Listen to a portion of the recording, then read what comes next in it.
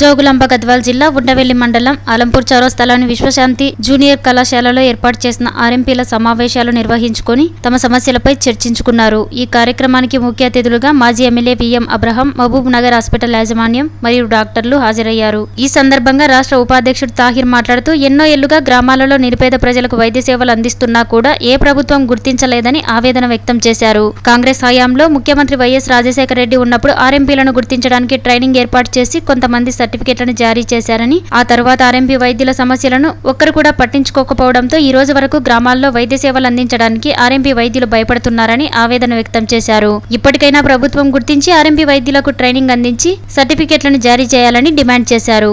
RMP వైద్యులు కూడా limits ప్రకారం వైద్యం అందించి మిగతా చికిత్సలు ఏమైనా ఉంటే ప్రభుత్వ ఆసుపత్రికి మాత్రమే తరలించాలని ఆయన కోరారు। అనంతరం మాజీ ఎమ్మెల్యే అబ్రహం మాట్లాడుతూ గ్రామీణ ప్రాంతాల్లో వైద్య సేవలు చేయడం అద్భుతమని మాజీ ఎమ్మెల్యే తెలిపారు।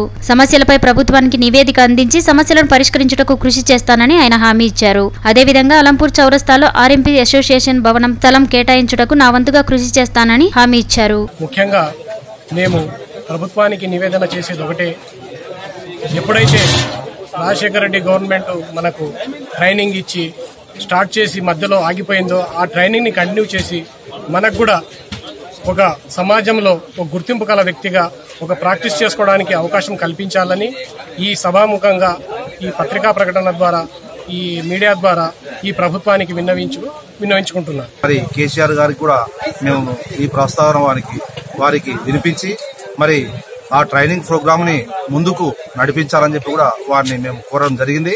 మరి వారు కూడా స్పందించి మరి మాకు ట్రైనింగ్ క్లాసెస్ కూడా తొందర మొదలు పెడతారని చెప్పి కూడా మేము ఆశిస్తూ ఉన్నాం।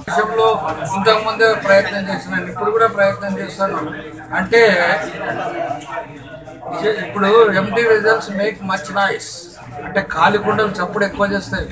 చెప్పని మనం చేసి చూపిస్తాం, ఏం చేస్తాము, చేసినప్పుడు చేసినామని చెప్తాం, చేయలేకపోతే కాలేదు।